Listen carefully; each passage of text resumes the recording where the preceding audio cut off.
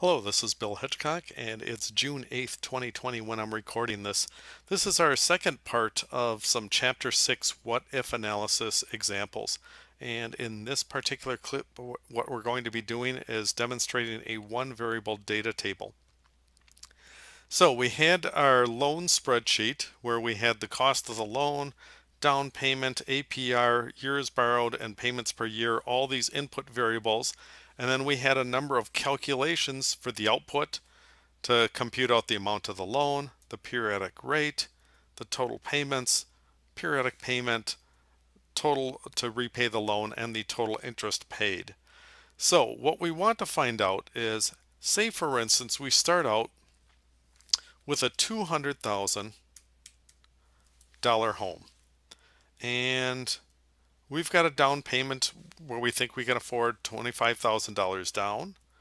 And I come down here to the periodic payment, and I want to find out how much that periodic payment is going to be, what the total is to repay the loan, and so on. And then I want to find out, well, what would happen if we borrowed another $10,000, $20,000, $30,000, and so on. How does that impact my periodic payment and the amount that we're going to be paying back on the loan, and so on? So what I'm going to do up at the top here is I want to put in my current scenario. So I've got, let's reference the cost of the home, 200,000.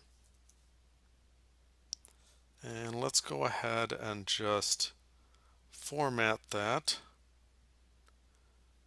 with, in this, I'll use a dollar sign, get rid of the decimal places, widen out this column. Oops, and when I did that, I could find out that suddenly my column's a bit too wide, and the reason why it's too wide is we've got these labels here that are just in one cell. So what I'm going to do with those labels is I'm going to stretch this across here and choose merge across, and I'll do that down here for the two variable data table, and we'll do merge across. And now let's try to adjust the column width and see how that turns out. All right, so that looks a little bit better. I've got my $200,000. All right, next I want to find out what's the payment on that. So I'll type in an equal sign. Here's my periodic payment. Again, let's format that. This one I'll probably include the cents. The total paid, I'll just reference the cell down here. This one I'm going to use a dollar format.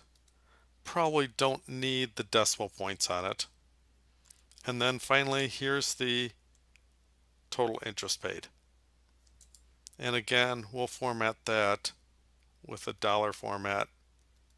Get rid of the decimal points. So that all looks good. I'll do something similar for all of these values here. I'm going to format them. We'll start out with a dollar format, and then on these, let's just get rid of the decimal points.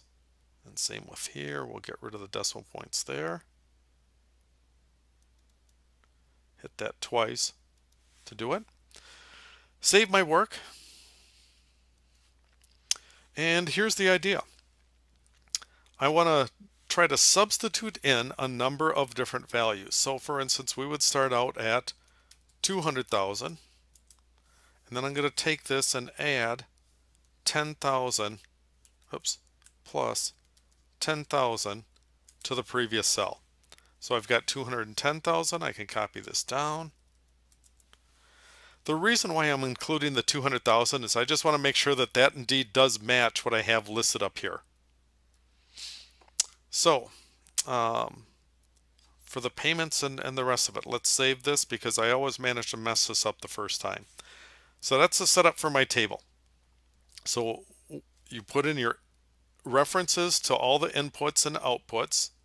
In this case, it's a one variable data table, just one input that you can put in, and we're going to vary the cost of the home. There's my varying amounts. For the outputs, it's the interest or the payments, the total paid, and the total interest. So we highlight all these cells in our table. We're going to click on Data, What If Analysis, and this time choose Data Table. Now with a data table, there's two options. There's a row input cell or a column input cell. For a one variable data table, in other words, if you only have one input variable and multiple outputs, one or more outputs I should say, you're just going to fill one of these. If it's a two variable data table, we're going to have two input variables, but you can only have one output. So we'll do that a little bit later. So let's see, I think that this is in rows, so let's try it in rows. My row input is the cost of the home. I'll hit OK, cross my fingers, and we'll see what happened. It looks as though I didn't do it right because my periodic payments are not calculating out correctly. So let's try highlighting our table again. Let's go to Data, What If Analysis, Data Table, and we'll try the column input cell. Since we'll guess that these cells, these values, are in one column. So we'll try to reference cell B2, hit OK, and take a look at this. We've got, for the first one, looks like the same exact numbers. That's a good sign. They go up slightly at 210,000, 220, and so on. And it looks like I missed the formatting on this last one, so let me come up here, grab from the Home tab the Format Painter, and format paint that last number, and we've got it. So what's good about this one variable data table is I can try changing my underlying data now. I'm going to try setting this at 250,000. And when I do it here, there I can see the exact numbers that we've got over here. And if I look down on my sheet, here's 250,000, 1074, 386, 162, call it if we round it up. Looks like we're getting all the matching numbers, and that works. If we change any of our other inputs, see I can only afford $10,000 for a down payment. Hit enter, all the numbers recalculate. My data table's all set up. That looks pretty good. So it's a really nice way of setting up these tables and doing it. One last little tip that you might want to do is, say for instance that you're looking for specific numbers. You know, for instance, under the payments, you know, normally you're going to set yourself a budget about how much you want to be able to pay. So for instance, what I'm going to do is down here, I'm going to type in the word budget, and I'll say $1,200, and let's format that with a dollar format. Widen out my column, and then on my Home tab, I'm going to go to Conditional Formatting, set up a new rule.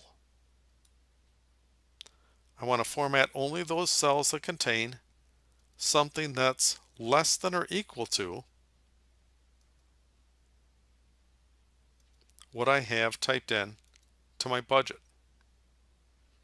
So I'll format that. I can format the number. I've already got it formatted with the dollar, so that's fine. The font, let's choose bold and italic so it kind of stands out for us. Border, probably, I don't like borders, you know, just waste ink. But the fill color, then we can choose some color to make this stand out a little bit. So I'll choose this kind of light yellow cream color. Hit OK. Hit OK. Widen that column out. There's my budget, $1,200. So now I can use my Format Painter using that conditional format and highlight all of these cells for the periodic payment. And while I'm at it, I think I'll also format paint this one. So if my budget is only $1,000 a month, hit enter, and it just highlights those cells that meet this. And you can see at 250,000 we can't quite afford it. We can almost afford a $220,000 home. It's just $2 over the budget. But that's kind of a nice added feature. Use some conditional formatting in your one variable data tables. I think it adds to the the value that you're putting into your spreadsheet. So let me save this one. We've got one variable data table done. Next time we'll come back, we'll do a two variable data table.